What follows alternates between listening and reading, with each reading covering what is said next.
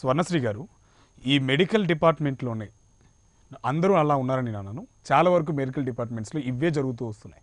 ఎక్కడ పెడితే అక్కడ క్లినిక్స్ ఓపెన్ చేస్తున్నారు, ఎవరు పెడితే వాళ్ళు అబార్షన్స్ చేస్తూ వస్తున్నారు.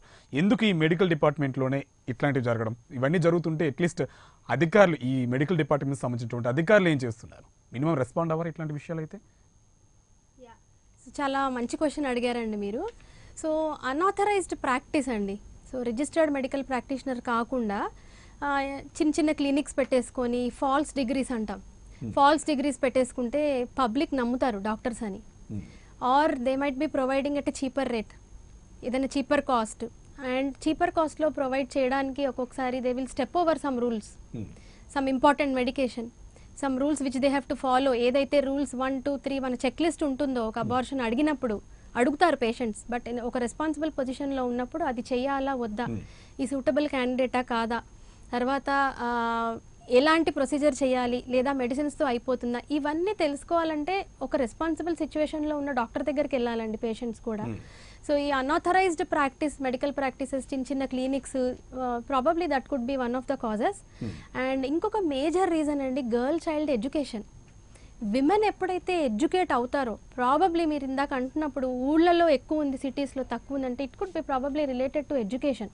సో ఎడ్యుకేషన్ అండి, ఎప్పుడైతే అవేర్నెస్ ఎలా వస్తుందండి, అమ్మాయిలు అబ్బాయిలు అందరు స్కూళ్ళకి కాలేజ్లకి వెళ్ళాలి, they have to get expose to media, తర్వాత అడ్వాంటేజెస్ ఏంటి, డిసడ్వాంటేజెస్ ఏంటి, అండ్ పబ్లిక్ని అవేర్నెస్ కానీ హెల్త్ కానీ వాళ్ళకి తెలియాలంటే కొంత బాధ్యత డాక్టర్స్ది కూడా ఉందండి. హెల్త్ ఎడ్యుకేషన్ ప్రోగ్రామ్స్ చేయాలి.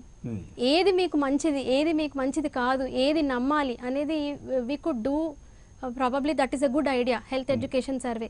అండ్ ఇంకొకటి కొన్ని కాన్ఫిడెన్షియల్ సర్వేస్ కూడా చెయ్యొచ్చండి. This is just an idea which just flashed on my mind.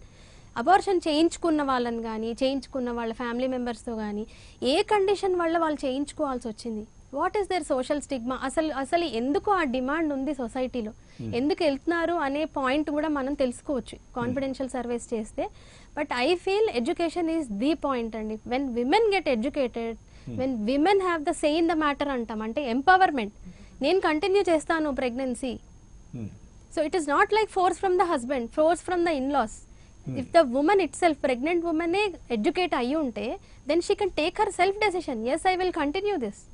Or I am not in a position, nenu ippudu chadukuntunnanu, nenu ippudu udyogam cheskuntunnanu, so naaku pregnancy oddu. So women empowerment అంటే గట్టిగా నాకేది కావాలి అని మాట్లాడగలిగేది రావాలంటే I feel the one and only thing which can make that possible is education and only education. Right. ఒక caller ఉన్నారు, తీసుకుందాం. భవానీ గారు ఉన్నారు రాజమండ్రి నుంచి. భవానీ గారు నమస్తే అండి. నమస్తే అండి అందరికి. ఇక్కడ ఏంటంటే చాలా కారణాలు ఉన్నాయండి, మల్టిపుల్ కాజెస్. బికాస్ ఎడ్యుకేటెడ్స్ లో కూడా ఇలా అవుతున్న వాళ్ళని మనం చాలా మంది చూస్తున్నాం. నాట్ ఓన్లీ ఎడ్యుకేషన్, ఇక్కడ ఏంటంటే అవేర్నెస్, ల్యాక్ ఆఫ్ అవేర్నెస్ అండి. ఈ అవేర్నెస్ ఏంటంటే వీళ్ళ నిర్లక్ష్యమా, లేకపోతే ఈ కేటగిరీస్ ఉన్నాయి, ఇల్లీగలా, లీగలా, లేకపోతే మ్యారీడ్ కొన్ని సర్కమ్స్టాన్సెస్ లో తనకి తప్పనిసరిగా చేయాల్సి వస్తుంది హెల్త్ పరంగా, అది లీగల్.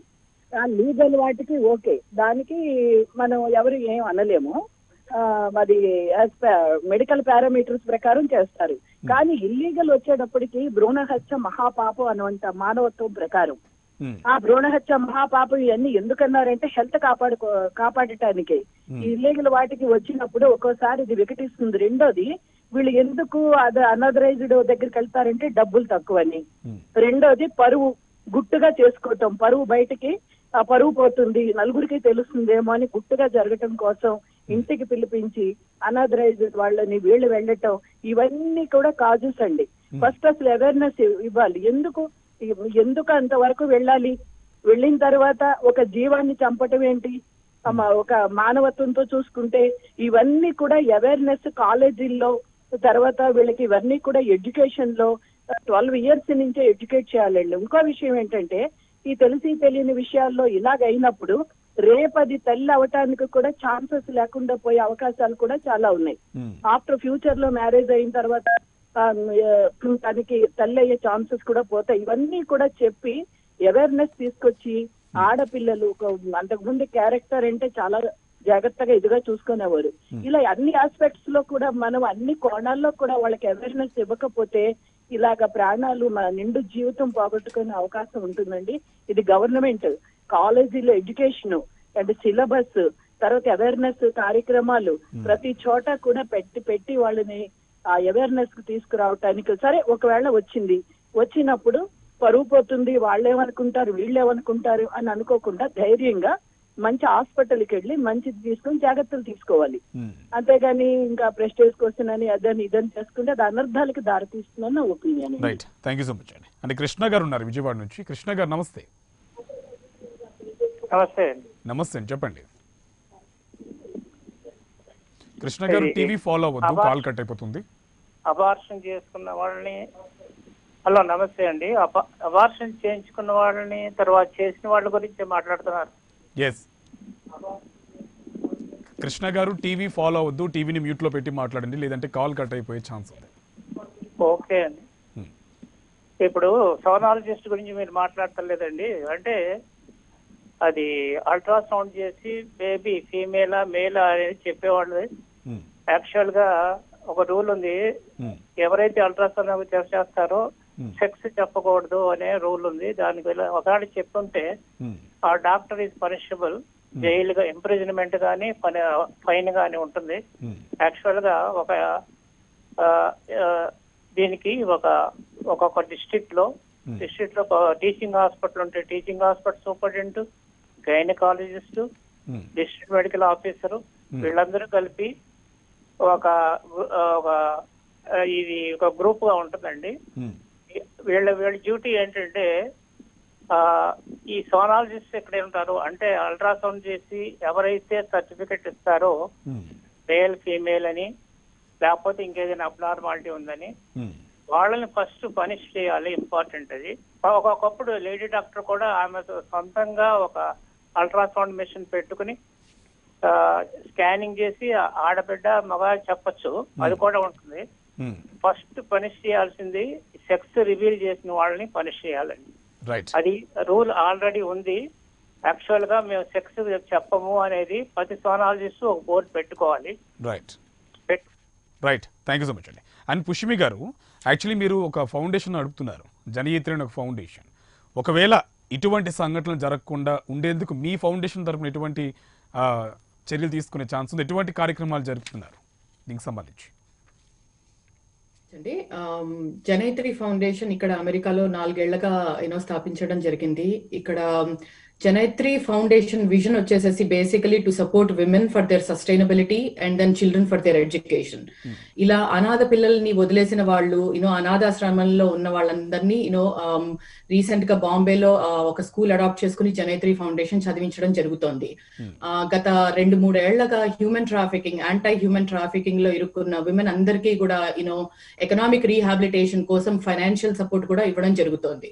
సో మా విజన్ వచ్చేసి basically to support women for their sustainability. అంటే వాళ్ళ కాళ్ల మీద వాళ్ళు నిలబడటానికి ఏమేం చెయ్యొచ్చు, అవేర్నెస్ ప్రోగ్రామ్సే కావనివ్వండి, పర్సనల్ డెవలప్మెంట్ ప్రోగ్రామ్సే కానివ్వండి, చాలా ఇండియాలో సపోర్ట్ చేయడం జరుగుతోంది.